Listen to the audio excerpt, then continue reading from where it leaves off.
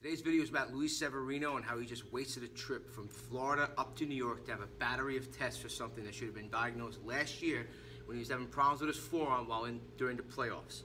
The guy clearly says, I don't know how I figured this out from my couch at home, and these guys can't figure it out by putting their hands on him and just diagnosing him correctly. He says it only hurts when he pitches a changeup. Now, I don't know much about baseball, but I know the changeup is these three fingers here.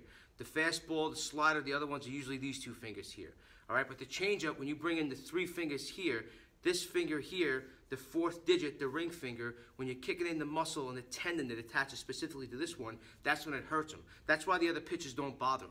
I don't know how hard it is to diagnose that and how the hell it went on from last year in the playoffs to now he's still having problems. They gave him MRI back then in December, I think. They gave him another MRI and they gave him another CAT scan. Keep giving this guy tests so he can start glowing for you. How much radiation is this guy going to take? How much ineptness is this guy going to take? Figure it out. It's an easy diagnosis. He should have never left camp to come up here, spring training, to come up here and get tests done. What kind of battery of tests are you going to do?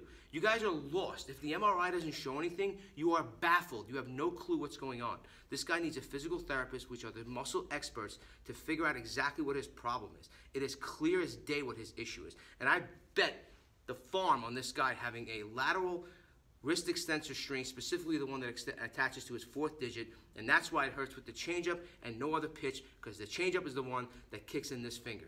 I may be off a little bit about my pitching, but any kind of YouTube check will show you that the changeup uses these three as opposed to the other two in all the other pitches. All right, Luis, if you want a real diagnosis, you want to get back on the field, on the mound, and start pitching without any kind of problems, give me a call. PKLPT. My name is Dr. Parsa. I'm going to revolutionize sports rehab.